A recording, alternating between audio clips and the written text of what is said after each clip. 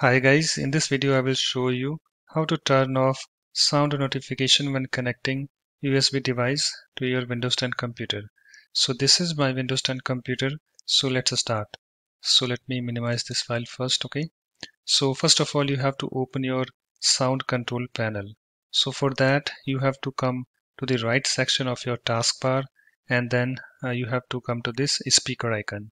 And guys, if you don't find this speaker icon over here, then just click on this little upward arrow and find the speaker icon. So here I have my speaker icon. So after that you have to right click on that and then click on this sounds.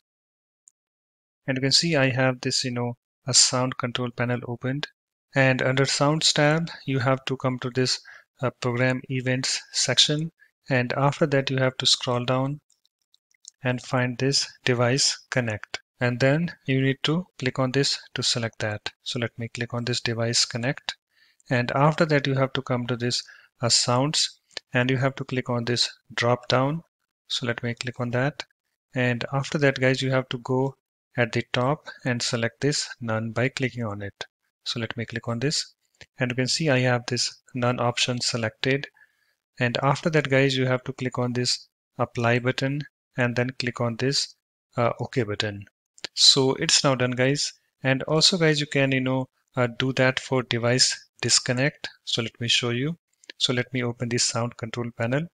So let me right click on this speaker icon and then click on this sounds, and under sounds tab go to this program events, scroll down to this device disconnect, click on this to select that, go to this sounds, click on this little drop down and go at the top, click on this none and then click on this apply button and then click on this OK button.